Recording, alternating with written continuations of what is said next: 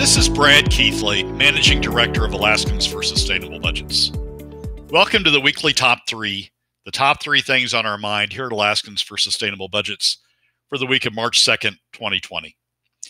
The weekly Top 3 is a regular segment on The Michael Dukes Show. The show broadcasts on Facebook Live and via streaming audio from the show's website, weekdays from 6 to 8 a.m. I join Michael on Tuesdays from 6:20 to 7 a.m. for a discussion between the two of us about our 3 issues. We post the podcast of our discussion following the show on the Alaska for Sustainable Budgets Facebook, YouTube, SoundCloud, and Spotify pages, also on the new Alaskans for Sustainable Budgets website, as well as the project's page on national blog site medium.com. You can find past episodes of the weekly Top 3 also at the same locations. Keep in mind that in addition to these podcasts, during the week you also can follow and participate in the discussion with us of these and other issues affecting Alaska's fiscal and economic condition by following us on the Alaska for Sustainable Budgets Facebook page and through our posts on Twitter. This week, our top 3 issues are these. First, we explain how the Ledge Finance Division's biased and inaccurate treatment of the PFD under current law is now crossing over into the media. Second, we discuss the significant impact of the coronavirus-induced economic downturn on state revenues. And third, we discuss what many are badly missing as they think about whether to sign the Recall Dunleavy petition. And now, let's join Michael. We'll kick things off with number 1. We were just talking about it, this false narrative from the legislature and from politicians in general about the PFD, about how they're here to protect it. Of course, they don't finish that sentence, which is protected from us, that, you know, they should have it for their own revenue resources. The ADN had this piece about it the other day, talking about how they're struggling to make any kind of cuts. They just couldn't possibly find. I mean, they made a whole whopping less than 1% cut last year, and but they just couldn't possibly find any more. And there's no talk of new revenues. So what are we going to do? Yeah, that article was a good one in the sense that it was a fairly broad sweep of what's going on in the legislature, what people are saying. And how people are reacting to the current budget situation. It was a good update from various legislators about their positions on it. But there was one thing early on in the article that just really triggered me. It was a statement that essentially adopts a line that Senator von Imhoff and others have used, which is that in order to pay the PFD, we would need major tax increases. That major tax increases, that in order to fund the PFD, major tax increases are necessary to pay for the traditional permanent fund dividend, and that triggers me because it's just flat wrong. It is a misinterpretation, an intentional misinterpretation of the way the statute's set up, that Senator von Imhoff uses and others use in order to try to prejudice the debate on the PFD. Basically, what they're saying is that SB 26 set up this conflict, and the conflict is that you can't pay both the PFD and the necessary funds needed to plug the fiscal gap over in the budget. You can't take both of those out of the PFD. And so their quick interpretation, they quickly go from that to say, well, we got to take the funds for the budget first, and so the PFD is surplus. And in order to pay the full PFD, in order to have the revenues necessary to pay the full PFD, we would need taxes or some other revenue source to be able to fund that. That is just the exact reverse of how the statute reads. The statutes read, and the legislature left these statutes, the key statutes, in place when it enacted SB 26. The statute reads that first of all, SB 26 restricts the amount of money you can take from the earnings reserve fund. Right. And frankly, I think that the draw rate is wrong, but the principle behind SB 26 to restrict what any given generation can take from the earnings reserve is the right approach. Right. But then the statutes read from that draw that you've taken from the permanent fund under SB 26. The way the statutes read is the first amount of that goes to pay the permanent fund dividend. There is no conflict. The statutes they themselves don't say you've got to pay the permanent fund dividend and you've got to pay the deficit in government. The second part isn't in the statutes. It's only the first part. The first part says you've got to pay the permanent fund dividend. And so the statute, applying the statute, you make this draw from the earnings reserve account. You pay the permanent fund dividend. That's what the statute says. This legislature didn't change that statute in SB 26. And then you've got a remaining amount. After you deduct the permanent fund, the amount for the permanent fund dividend, then you've got a remaining amount that the legislature can appropriate over for whatever purpose it wants. And what it should be used for is to fill the fiscal gap over on the other side. That means that the problem is that the leftover amount, the remaining amount, isn't enough to fill the fiscal gap, and so you've got to have new revenues to fill that deficit. And that's what taxes would go for. Taxes would go to help pay for that deficit over on the spending side. They don't go to pay for, under the statutes, they don't go to the permanent fund dividend. That's already been paid for under the statutes out of the SB 26 draw, out of the earnings reserve account. Done, fully funded. There's one problem with that, Brad, and that, of course, is they assuming that they read the statute or care about the statute, right? I mean, they've shown, how many times have they shown so far that they just don't even care about the statute? So as it's written, it's how they interpret it. It's not, it's not really how it's written. It's how they interpret it is what matters at this point, right? But it should matter. It should matter to the ADN. It should matter to the media, and it should matter to legislative finance, who also does this backward interpretation. Facts matter.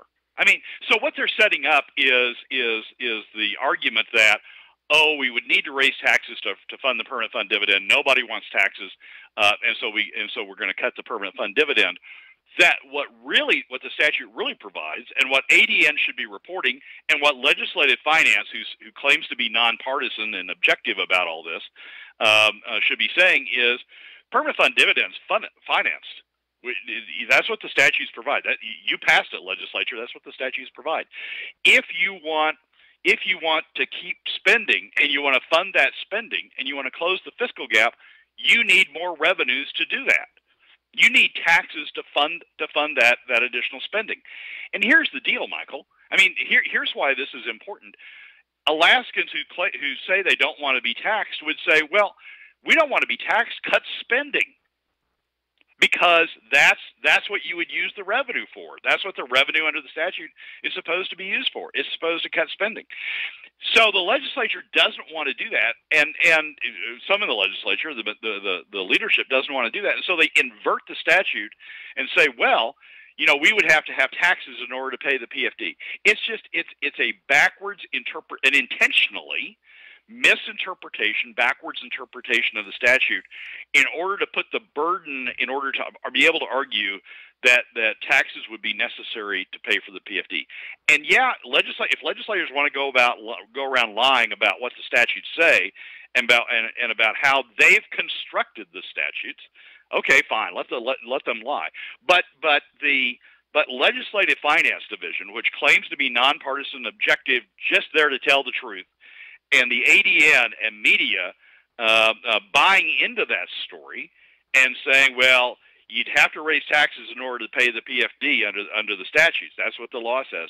That triggers me, because that's you're intentionally misstating, you're intentionally misusing the statutes in order to shift the burden of taxes onto the PFD, as opposed to where the statutes put it, which is taxes would be necessary to pay for spending. I just say Harold in the chat room says, "You mean Natasha lied about the PFD?" I mean, come on. This is exactly the whole point. They know exactly what they're doing. That's why I said words matter. They know exactly what they're doing. They're sacrificing the private sector on the altar of the public sector, and they've been doing it for years. And whether it's for the reasons on the left of supporting or propping up some kind of social safety network or welfare program, or whether it's those on the right who are propping up, kind of corporate cronyism and government contracts and spending, that's what it's all about. In the long run, it must survive over everything else.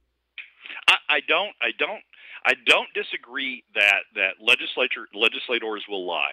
What's really bothering me is that Legislative Finance Division, the supposed impartial, nonpartisan, just the facts, ma'am, agency, division of the government, and now the media are lying. James Brooks, who wrote the ADN article, had done a really good job along the way. Now, sometimes he fudged the words, so you couldn't really tell what he was saying, but he'd done a really good job, sort of doing a just the facts, ma'am version of these issues. This article, where he talks about the permanent taxes being necessary to pay the permanent fund dividend, this article crosses the line to me, and is now repeating a mantra that is just factually wrong. It is not what the statutes say, and for the media to be doing that, for Ledge Finance to be doing that has bothered me for a long time. But for the media to be doing that, I think is crossing the line. I mean, the media has a responsibility to the public, right? We give them First Amendment protections. We give them all sorts of protections. They have antitrust protections because they're supposed to be doing a public service and reporting information accurately. This article crossed the line. And is now buying into this distortion of the statute that some legislators are throwing out there, and that's just wrong. I mean, when you can't trust your media, I know people say we can't trust the media, but they've been doing a good job up until this point, and they've just crossed the line. So that's number one. Brad has discovered fake news. That's number one. But, I mean, yeah, I'm with you, Brad. I mean, overall, he's done a pretty good job. You could usually read between the lines of his biases, but he's bought this one hook, line, and sinker all the way through. And I don't know if it's naivete or just kind of camaraderie or, kind of an alignment of philosophies or what, but it is definitely troubling. And again, this is why we need to read between the lines and kind of take a look at what the law says and what's being said. And this has been part of the problem, Brad, is that there's really no, I guess, deeper analysis of what's going on. It's like the journalists take the press releases that they get from the legislature, they reword them, and then they print them as news. There hasn't been a whole lot of deeper digging on many of these issues throughout as we go forward.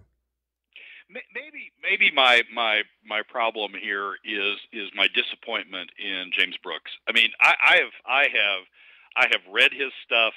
I have talked about his stuff to others. I've talked about it on the program here, and I think it's been a really good source of solid reporting, fair reporting, accurate reporting about what's going on in the legislature. And this article is another example of good, solid reporting in the sense that he touched a lot of bases and he got a lot of perspectives on the issues. But what really bothers me is it's a departure from what I've perceived him to be doing in the past in terms of fair reporting on the PFD issue. It's a departure by crossing the line, in my view, and saying that you need to raise taxes to fund the PFD. That is not what the statutes say, and there's nothing in his article that takes the time to explain that or explain that he's repeating what Natasha says. It's just a straight statement of fact early in the article, and it's wrong. You're setting the wrong. So what are you doing to your readers? You're setting the wrong perception in their mind. They're thinking, oh, well, we can't, we'd have to raise taxes to pay the PFD. No, the PFD's already paid for. Under the statutes the legislature has passed, the PFD is already paid for. They did not override the PFD statute in SB 26. They left it alone because they knew they couldn't change it. So it sits there equal to any other statute they've passed, and it has the effect of, as I said, it has the effect of taking the first draw on the earnings reserve account and setting that aside for the PFD. If you want additional money in order to fund government more than what is left over after you deduct the PFD, you need to get it from another source. They've been getting it from taxing the PFD, but it's taxes. You have to tax something in order to have that additional revenue. And James has been so good about not crossing that line that it just really bothers me that now that he's crossed the line. Because now, so what else is he tilting, right? That the perception becomes, what else are you tilting out there if you're willing to tilt this line? And I think that's exactly it. If you're willing to scrub the line on this one, that really becomes the kind of the bigger question. What else are you willing to swallow the pablum on, or pass off as news if that's the question. The whole undertone of this article, Brad, is what really got me, was that there's just no possible. They just breeze right over the fact that literally, when it was all said and done, they had a $52 million budget cut and a $5 billion plus budget. They just couldn't possibly find one more thing to cut out there. That was just almost like a throwaway paragraph in that whole article. No other things to cut. Let's move on. And just from a mathematical standpoint, find that if you can't cut, more than 1% out of a budget, there's obviously something wrong. Yeah, well, exactly right. But there's no incentive. There's no incentive on the part of the top 20% to cut, right? They don't want to use any political power that they have, or any political goodwill they have, or any political capital they have to cut, because that would result in people starting to look at them, the top 20%, to contribute a portion of it. So they don't want to be involved in cutting. They've got a good deal. As long as, there are the alliance in the House is, as long as we have all this spending, you guys won't come after us. We'll take it out of the PFD. We'll take it out of middle and lower income Alaska families. And so there's no incentive to cut, and there's not going to be an incentive to cut until you have all Alaskans right. Involved in paying a share of it. Number two, we're coming up on the break here, so I want to give a tease for number two. Stock market lost a bunch of money. The permanent fund, $2.8 billion in value in just a couple days trading. And of course, the coronavirus fears are not over yet, and that of course has a ripple effect as well with oil demand and things like that. Give us a quick thumbnail of the number two, which is the impact on the Alaska economy, and then we'll dive into it on the other side. Michael, the much bigger impact on the economy is the drop in oil prices, and I can explain why. The drop in the permanent fund value is not immaterial, but it sort of gets washed out in the long run. What's really significant is the drop in oil prices. Well, before we went to break, we teased out number two, which has to do with the fiscal crunch going on across the country, the stock market drop, the $2.8 billion in loss of the permanent fund, but more importantly, the demand for oil, which has dropped because of the coronavirus and the lack of demand. China is pretty much in a flight holding pattern right now. Of course, airlines now feeling the pinch as well. Goods not moving. That's a lot of oil that's not being used, Brad, which is definitely not good for the economy of Alaska. No, Michael, it's not, and it has a much more direct impact on our current state fiscal situation than, frankly, the drop in the stock market is. The way we set up draws from the permanent fund earnings reserve, we average the stock market value over the preceding 5 years and take a percent of that used to be 5.25%. Going forward, it'll be 5%. And so any particular drop in the stock market would show up in subsequent years, and would be averaged out with high stock market values. So any days or any periods particular drop is not going to have an immediate impact on Alaskans. It'll show up over time, and it'll be washed out with good periods from the stock market. On the other hand, drops in oil price have an immediate impact. Instead of averaging oil prices over time, we just take whatever the oil revenues are. We base our budget on whatever we think the oil revenues are going to be for that year. And if oil revenues happen to go up during the year, then we've got surplus. If oil revenues go down during that year, then we've got a deficit in that year. And that's what we're confronting with the drop in oil prices. Oil prices, the way the legislature had viewed oil prices in the fall revenue sources book, which was published in December, was they expected oil prices to average out at around $64 a barrel over the remainder of the year, from December to this coming June 30th, average out at $64. And oil prices up until this particular crisis were doing okay. Alaska A&S was getting sort of a premium over Brent. Brent prices were staying in the in the low 60s, low and middle 60s, which meant the Alaska price was plus or minus right around that projection price. But what's happened with the coronavirus impact is that oil prices have plummeted. They were down below 50 at the close of last week. Alaska prices were down below 50 at the close of last week. For reasons I could explain if I had time, the coronavirus also has the problems with China and Japan also have had the impact of reversing the Alaska premium to Brent. So now we have a discount to Brent. We have a negative to Brent.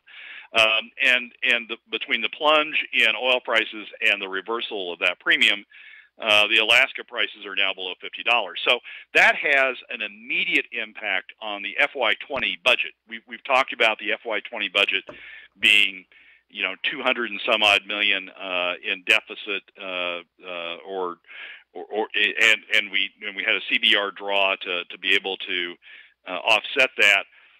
This plunge in prices means FY20 revenues are going to be even lower than we had projected, which means we're likely going to end up with an even higher CBR draw in order to balance the FY20 budget by the time all is said and done.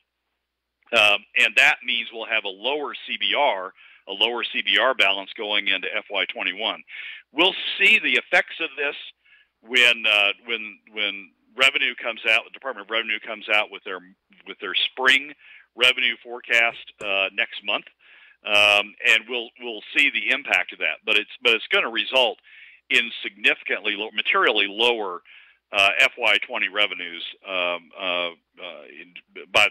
for this year, a bigger deficit, and thus the need for yet another CBR draw to cover that deficit. And importantly, it's going to result in a lower FY21.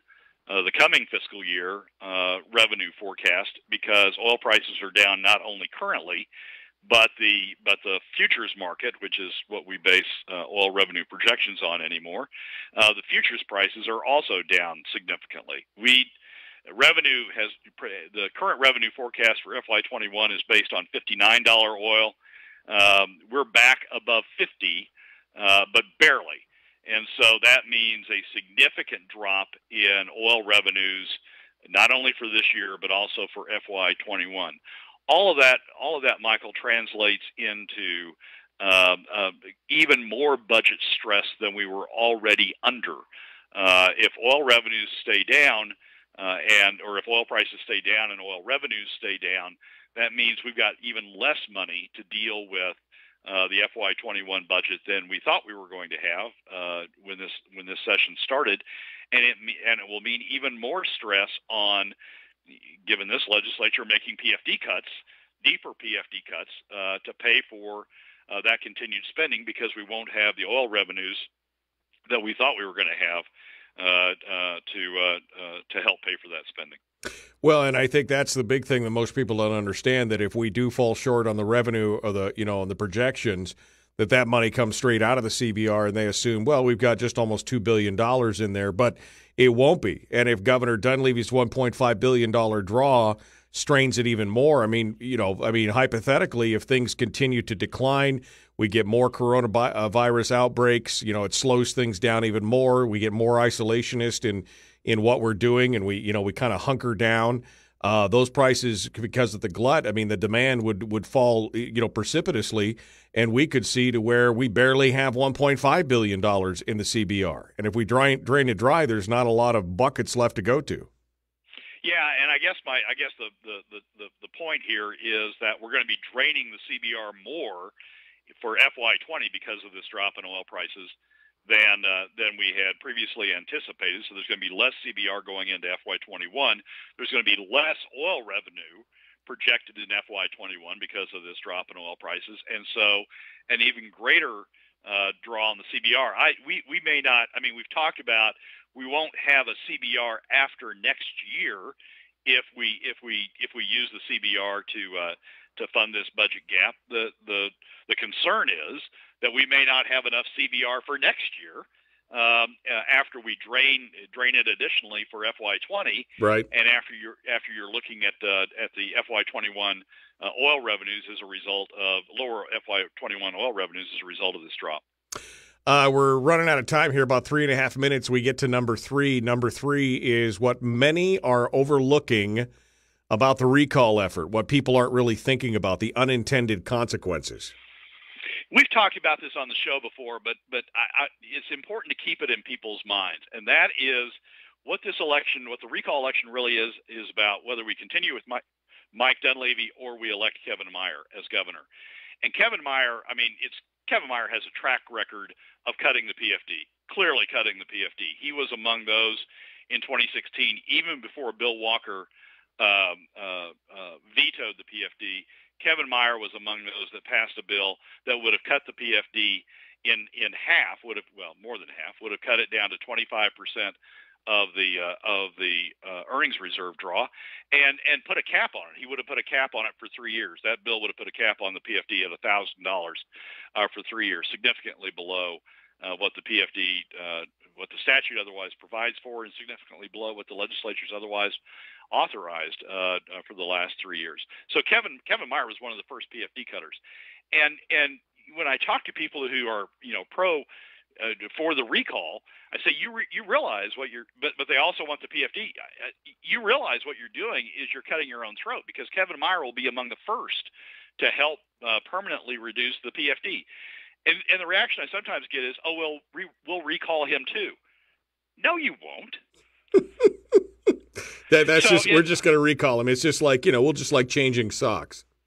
Yeah, and so people are sitting there people are thinking, well, I want to get rid of Dunleavy because of all these bad things he's done.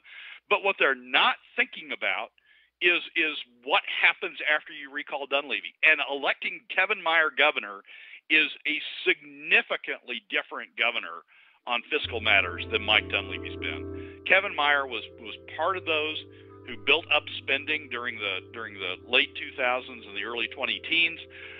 He was co-chair of House Finance and then co-chair of Senate Finance and then Senate President. As I say, he was among the first to vote for deep PFD cuts, permanent PFD cuts, even before Bill Walker did his first veto. It's amazing to me, Brad, that people just think, oh, well, we don't like that, we'll just change. This is unprecedented. There's recalls have very rarely ever been used, and very rarely when they've been used have they been successful. And so this idea of, well, we don't like Dunleavy, but we'll get Meyer, and then we'll just, we'll vote him out as well. This is kind of, quite honestly, this is like mob rule run amok is what it is. This is, they're kind of tipping the idea of a democratically elected constitutional, principle on its head with this whole idea of just recall. This is the kind of the resist movement writ large. Yeah, it's sort of the French Revolution, right? I mean, we deposed the king, but now we don't like the first leader we installed, so we'll send him to the guillotine. And now we don't like the second leader.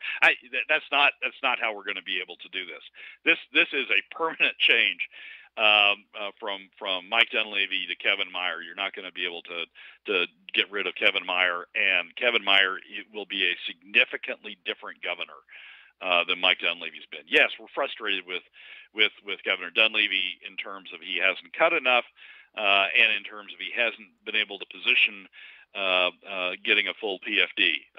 But some of that's his fault. Some of that's not his fault. But he continues to try. Kevin Meyer wouldn't even try. Kevin Meyer never met a spending program he didn't like during his terms as House Finance and Senate Finance co-chair. And Kevin Meyer was among the first, even before Bill Walker vetoed, Kevin Meyer was among the first to vote permanently to cut the PFD.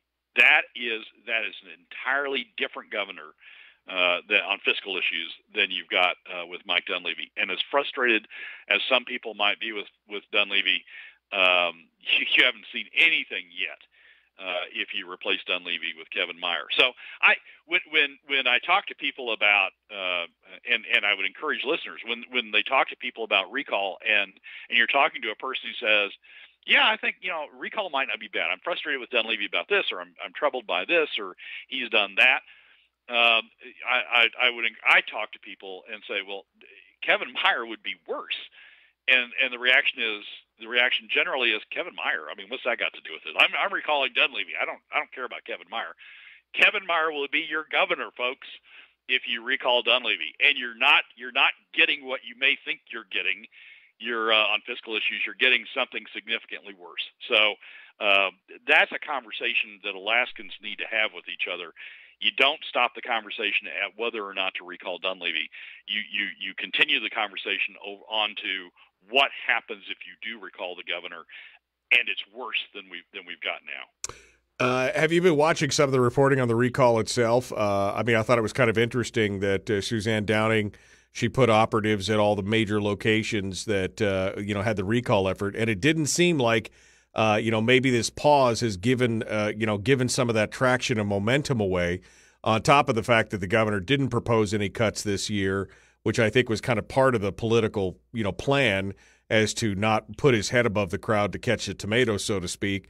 Do you think that it is still has the same amount of steam, or do you think it's running out of steam? What are your thoughts on it? Well, I don't. It doesn't have the same amount of steam. For example, the first weekend after they started the petition drive to initiate a recall process, the recall people were all about reporting how many numbers had signed, how posting pictures of how dramatic the petition process was and how successful it had been. You see none of that out of this first weekend. So I think that's an admission. Frankly, it's not going as strong as it did the first time, and not strong enough for them to be able to promote it as gaining a lot of momentum. But it's a fairly long process, as we saw with the oil tax initiative. A lot of people will sign stuff, and you put professional signature gatherers out in place. They know what they're doing, and they can gather. They may not have had that first weekend, but you can't.